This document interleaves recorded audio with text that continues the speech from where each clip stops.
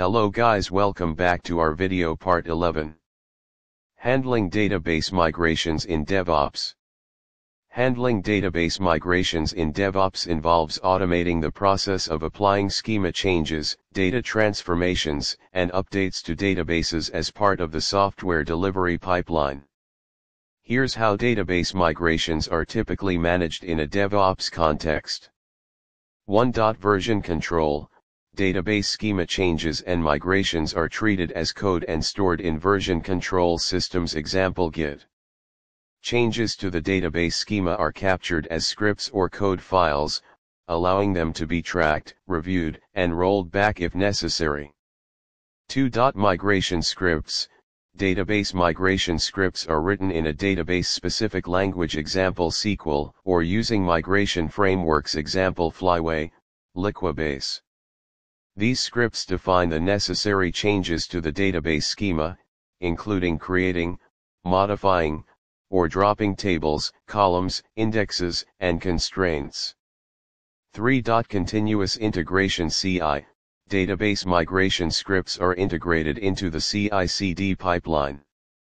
CI servers execute automated tests against the database migration scripts to ensure they are error-free and do not introduce regressions. 4. Continuous deployment CD. Database migrations are automatically applied to the target environments, example development, staging, production, as part of the deployment process.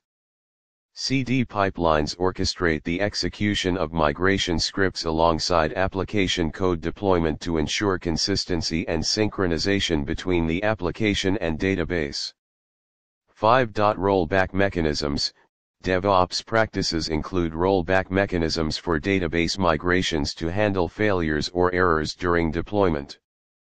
Rollback scripts are prepared in advance to revert database changes in case of deployment issues, ensuring data integrity and minimizing downtime.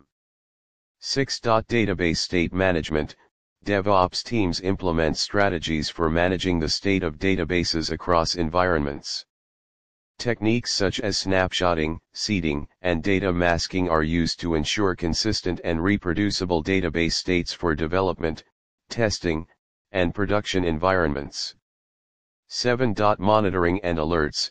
DevOps practices include monitoring database migration processes and setting up alerts for any anomalies or failures.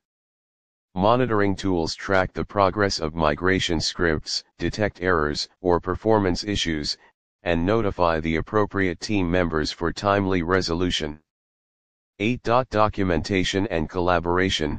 Documentation of database migrations, including schema changes, data transformations, and migration scripts, is maintained and shared among team members.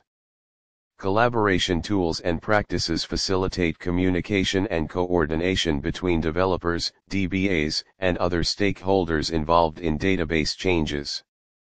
By incorporating database migrations into the DevOps pipeline, organizations can ensure that database changes are automated, consistent, and reliable, leading to smoother deployments, faster release cycles, and improved overall software quality. That's it guys, thanks for watching. If you like to love these video, then like, share and subscribe. Bye bye, take care. Last but not least, knowledge is a power.